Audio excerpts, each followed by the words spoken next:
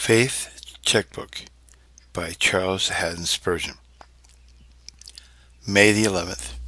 Fear only God, so that we may boldly say, The Lord is my helper, and I will not fear what man shall do unto me. Hebrews 13:6. Because God will never leave nor forsake us, we may well be content with such things as we have. Since the Lord is ours, we cannot be left without a friend, a treasure, and a dwelling place. This assurance may make us feel quite independent of men.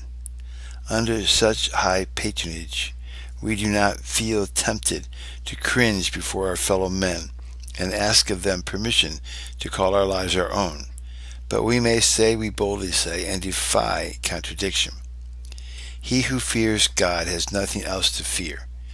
We should stand in such awe of the living Lord that all the threats that can be used by the proudest prosecutor should have no more effect upon us than the whistling of the wind. Man in these days cannot do so much against us as he could when the apostle wrote the verse at the head of this devotion. Racks and stakes are out of fashion. Giant pulp cannot burn the pilgrims now. If the followers of false teachers try cruel mockery and scorn, we do not wonder at it, for the men of this world cannot love the heavenly seed. What then? We must bear the world's scorn. It breaks no bones.